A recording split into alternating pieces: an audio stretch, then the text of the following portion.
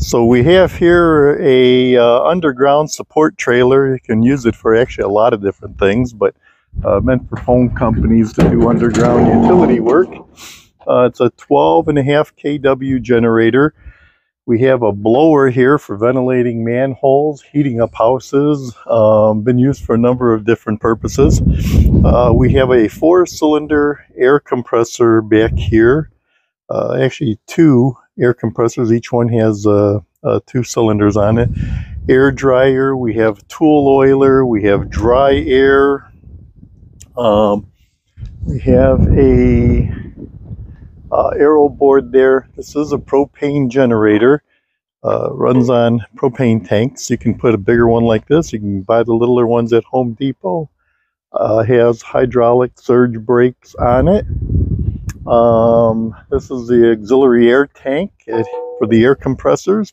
If you come to the back here,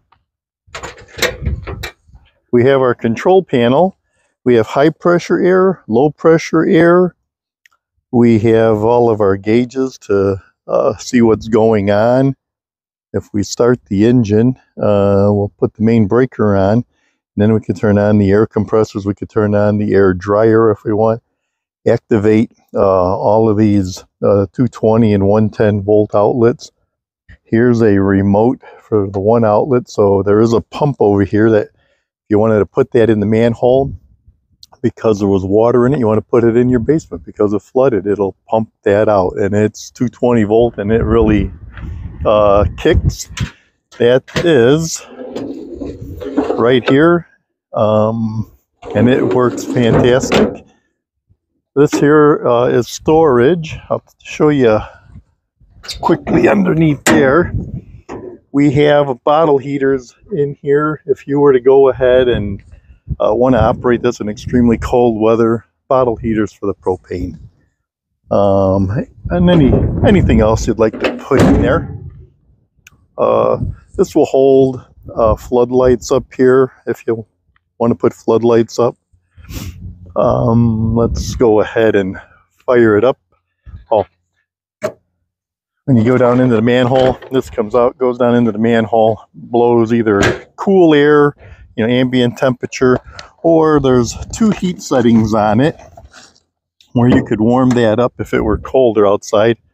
I've had guys that put them in houses to warm houses up, put them underground to ventilate the manhole. But fire the engine up there, put the main on, 1 air compressor, 2nd air compressor. You want to turn that blower on. If you want to put heat on, these are your air dryer. You can hear the air dryer working already.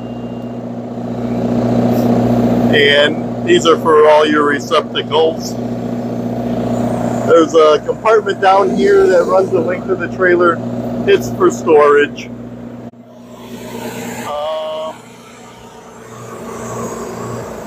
Got another on-off switch there. There's a drain for the air in the front.